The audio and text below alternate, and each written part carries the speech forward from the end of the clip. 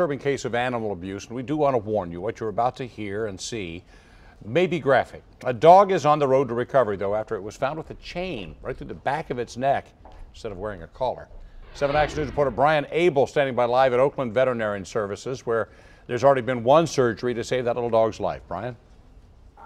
Yeah, Stephen, take a look at what I have here. Here is the part of the chain, and here is the hook that appeared to be pierced through Courage's neck, and I can tell you smells like roadkill, and the doctors here believe that it was likely inside that skin for at least weeks. He came in hooked to a tow chain and a carabiner through the throat. This is Courage, a Rottweiler Shepherd mix who is now preparing for his second surgery after the first removed the rusted and skin-riddled carabiner that was stuck in the dog's throat skin. Dead weight right on his skin, right where there's several veins, arteries, 15 pounds of dead weight. I mean, the carabiner alone weighs almost a pound. This is something you would tow your snowmobile, tow your motorcycle, tow your dirt bike with. Police are now investigating how this happened before someone brought Courage to Detroit Animal Control. He will be okay, but the vibrant pup is also heartworm positive.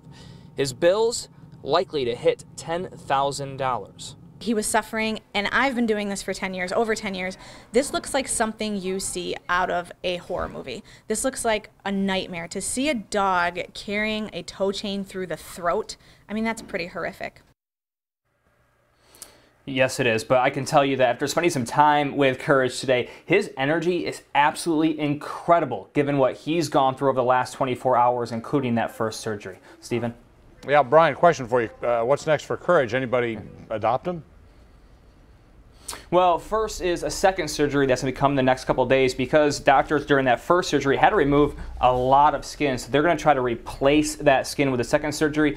And then there needs to be a foster home where Courage can go and recover. And then after that comes the adoption. Now, I can give you an update that we just learned just a few moments ago that Kathy Bissell with the Bissell Foundation is actually coming forward and will cover the cost, all the costs medically that is included in this under one condition, that any donations that have come for Courage or continue to come for Courage are used to prosecute whoever did this. Yeah, they'd reporting like to live, Brian Abel, 7 Action News. Got to catch that guy, Brian, for sure. Thank you so much for the report. Yeah, absolutely. So glad he's getting that care, though, right?